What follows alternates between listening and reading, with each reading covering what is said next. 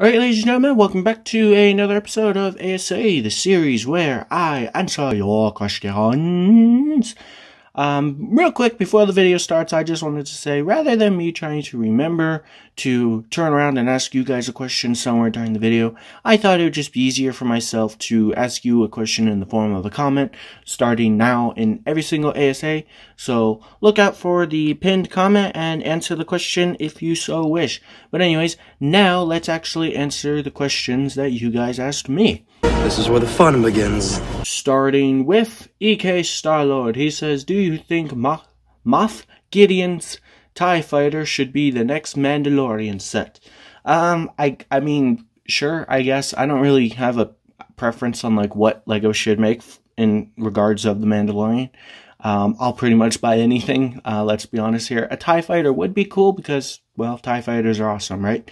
So, yeah, I couldn't really answer that one, sorry. Our next question comes from A.S.A Gamer Studios. He says, my question is, what UCS set do you want LEGO to make besides the Venator?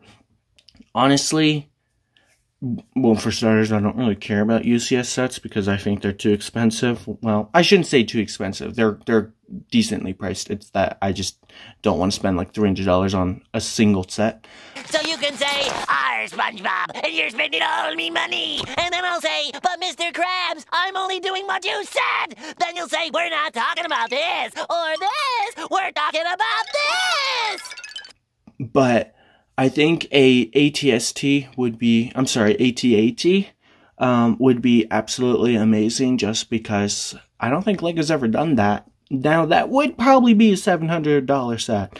So, you know, but an AT-AT, it would be gorgeous to look at for me. So, I'm going to go with an AT-AT. Our next question comes from Doc Jedi Films. He says, what is your favorite part of a LEGO set? Building, playing, stop motion, reviewing, etc. I'm going to go with a weird answer here that's not one of your choices and say just having it. I know that sounds kind of lame, but have you ever, I'm sure you have at least once in your life, really badly wanted a LEGO set, especially if it's an older one, and you finally give in and you get it, or maybe you get a really good deal or something, and then you have it and you look over at it like, and you're like, I'm glad I have this set, you know, it's just so gorgeous. And maybe you have it displayed, or you're like me and you just put it in a bin and then you basically never see it again. But it's just something nice about having it, and displaying those minifigures is always dope. I display my minifigures, and believe me, that's my favorite part, is like of a set is the minifigures. Like always, I even if the minifigures are garbage, I always love like just having minifigures, you know. So I'm gonna go with that, having the set and displaying the minifigures, and maybe the set too. So yeah. Our next question comes from Jawa. He says, will you get LEGO Star Wars The Skywalker Saga? I don't know why I read it like that. Yes, I definitely will be getting that game. I'm very excited for it. I hope it's good though, being that LEGO games have kind of gotten weird over the time, like with making it more about side quests instead of the actual mission. So hopefully this game has a good balance of those, or in my opinion, what would make it better is if they just got rid of those side missions completely and had like the old school LEGO Star Wars where you just walk through a door to start your mission and you don't have to go find your level. That would be my preference, but we'll see what happens. And fun fact for you all, someday in the near future, because the game was supposed to come out last month, I think, but it never did, or rather it was rumored, I will be playing this game someday while you're watching this very series and I answer future questions, so that will be fun to see, right? No.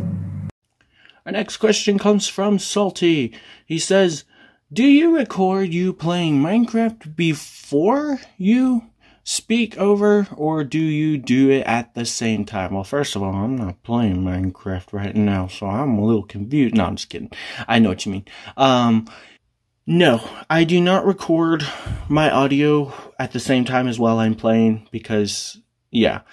So in case you don't know how I do it, I record my audio on my phone, and I record my gameplay on my Xbox, and then I put them together in a video like this, and then when I take my audio, which is actually considered an MP4 because I'm literally just recording my computer desk and speaking into my phone, I drag it down here, and then that turns it into an MP3, and that's what you hear me talking to you is on. Does that make sense? So yeah, and then of course I add pictures and stuff, and then that's it. And so that's how I make these A.S.A videos. So yeah, I hope that kind of answered your question. Our next question comes from Movies Like Saga. He says, do you like the Lego Mando minifigure? Honestly, it's alright. I couldn't care less, really, because I would love to see one with the Beskar armor, and I feel like they could have done that, or should have done that, with the Razor Crest set, just to make it more exclusive. Like, he just looks like a hobo, kind of, wearing his ragged armor, like, versus the Beskar looks all shiny and just amazing. So that's what I would have preferred, to get a Beskar Mando minifigure, and maybe we will someday. So yeah. And our very last question of the day comes from Swispy Stop Motion Studios. He says, what is your favorite and least favorite video type that you do? So mocks with music is hands down my favorite, just because it's the easiest to make. I know that sounds kind of lame, but because literally all I had to do is go on Pinterest, find some Lego mocks that I like, put them in a video, pan the screen around, put some music I like over it, download it, put it on YouTube, add tags and description, and it's done. It's that simple. This is another easy series to make, because all I had to do is record my audio and then put some images over what I'm saying, so it makes more sense. Versus my reviews, I had to actually have good lighting. I had to actually make sure that the set can be seen in the camera. It's not blurry, like it's in the shot.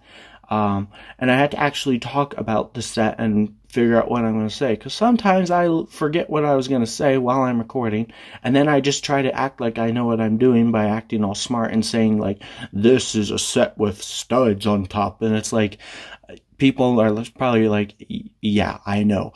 So, you know, so, reviews are definitely my least favorite type of video. Not saying I hate doing reviews, but, like, they're the hardest to make. And mocks with music is my favorite because it's the easiest to make. So, yeah. But that's going to do it for today's video. So thank you all very much for your questions. Please comment something for next A.S.A. so I can answer even more questions in the future. Have a fantastic day, and I will see you all in the next one. And don't forget to answer that question in the pinned comment. Okay, I let you go. Bye now.